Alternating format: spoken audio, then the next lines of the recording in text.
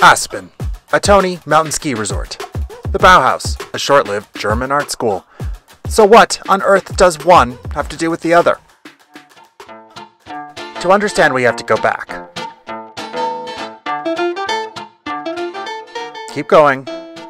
Way, way back to Weimar, Germany, 100 years ago. The Great War was over.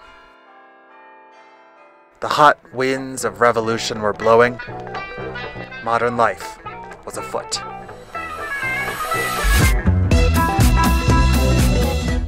The world had electrified, industrialized, mechanized.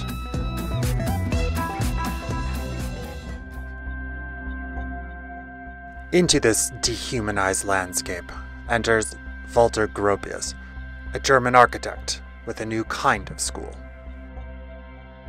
One that brings fine art, craft, and industrial design under one roof to create a new aesthetic that breaks out of palaces and factories and integrates into regular daily life.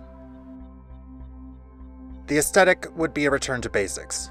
Primary colors, primary shapes, a totally new approach to everything, from teaspoons to towers to typography. We have to pull the whole thing together. We have to destroy these separations between painting and sculpture and architecture and design and so on. It is all one.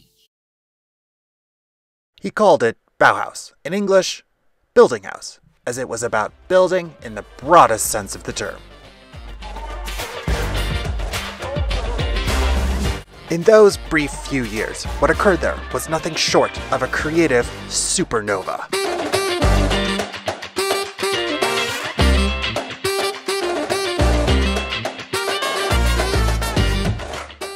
Enter a dashing Austrian. No, not him. A painter by the name of Herbert Bayer. He came to the Bauhaus as a student, graduated to master, and then another Austrian painter came on the scene. Hitler hated modern art and effectively shut down the school.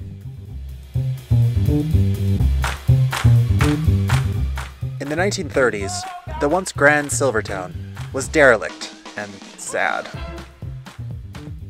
Chicago box mogul Walter Pepka and his wife Elizabeth were vacationing on their ranch in Colorado when a drunken friend of mine said, "Pussy, you would love Aspen. It's Victorian. Nothing has been changed. The people's fled the valley. They're empty houses, but roofs are leaking. It is a shambles, but the skiing is wonderful up there."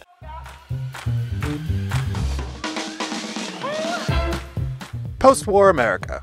Walter and Pussy moved to Aspen and assembled a crack team of real estate lawyers, ski instructors, and this guy, their new friend, Herbert Bayer. Painter, sculptor, designer, skier, Bauhausler. Over New York and ready for work.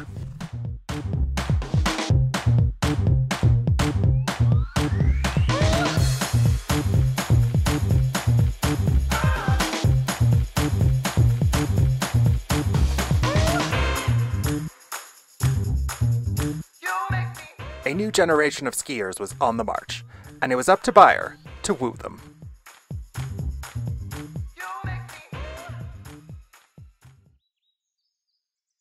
The Bauhaus, of course, implanted in me such a sense of duty, you can say, not to just go and paint for my own pleasure, but to devote myself to dealing with the design problems of our time. Of course, skiing was only the beginning. Pepka's vision would reach far beyond the ski hill. Some might call it a moonshot, others lunacy, but to mark the 200th birthday of the great German writer Ludwig von Goethe, he invited the intellectual and corporate elite to a tent on the outskirts of town to gather, to discuss, to exchange ideas, enjoy music, to let the mountains heal wounds and broaden horizons. The Goethe Bicentennial's massive success put Aspen on the map, and would become what we know today as the Aspen Institute and Aspen Music Festival.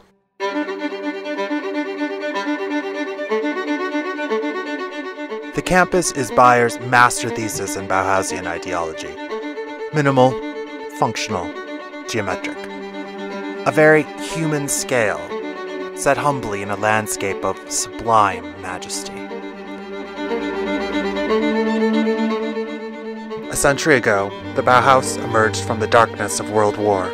So too did this utopic New Aspen, both institutions founded on the hope that culture and the sharing of ideas could lift us to new heights.